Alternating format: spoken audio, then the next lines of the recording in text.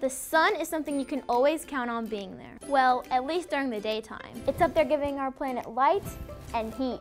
And sometimes you can see our moon during the day. The moon makes one rotation around the Earth every single month. Sometimes you can see the moon at night, but other times you can see the moon during the day.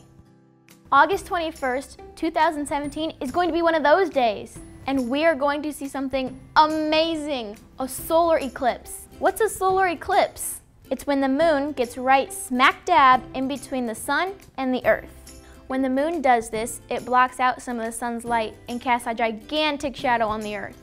As it gets darker, the temperature begins to fall. We might even hear animals making noises reacting to it.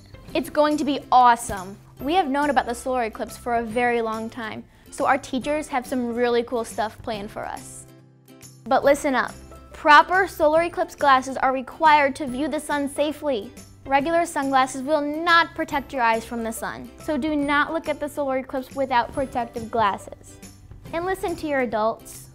It'll be weird when it gets dark in the middle of the day, but don't be scared. It's nothing to worry about. It's just a solar eclipse, and it's totally out of this world.